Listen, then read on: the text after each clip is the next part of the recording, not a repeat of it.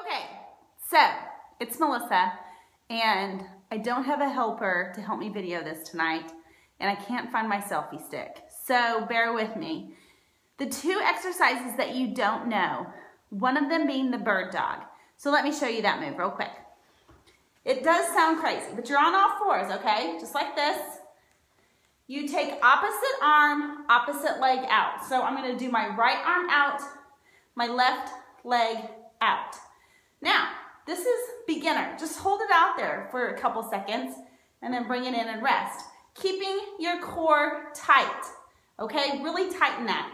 But an actual bird dog is opposite arm, opposite leg out, coming in, crunching, crunching, keeping your abs tight, elbow to knee, back out. Remember, you've got to keep your abs tight so that it supports your back, okay? Abs tight. In, out, do that 10 times each on each leg. Got it? Hey, it's me again. Now you want to know what a bicycle is, because the other things you've done, tricep dips, you did, I think on Monday. Lunges, you did Tuesday. So really the two exercises, and then jumping rope for 30 seconds. The only two exercises that you're unfamiliar with are the bird dog, which I showed you, and this is the bicycle.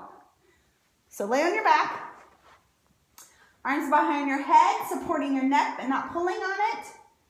Bring your knees up, and you're just tapping, well, you're not tapping, but opposite elbow to knee, elbow to knee. You're just bringing it in, okay? Your other leg is stretching out. So it's not really a crunch because you're holding your head up the whole time, and you're just angling really your shoulder to your opposite knee. Shoulder to knee, shoulder to knee, shoulder to knee. You don't need to come up and try to touch. Most likely you're going to be pulling on your neck. Shoulder to knee, shoulder to knee. Just keep doing that right there all day long. Not really, but you get it. All right, see ya.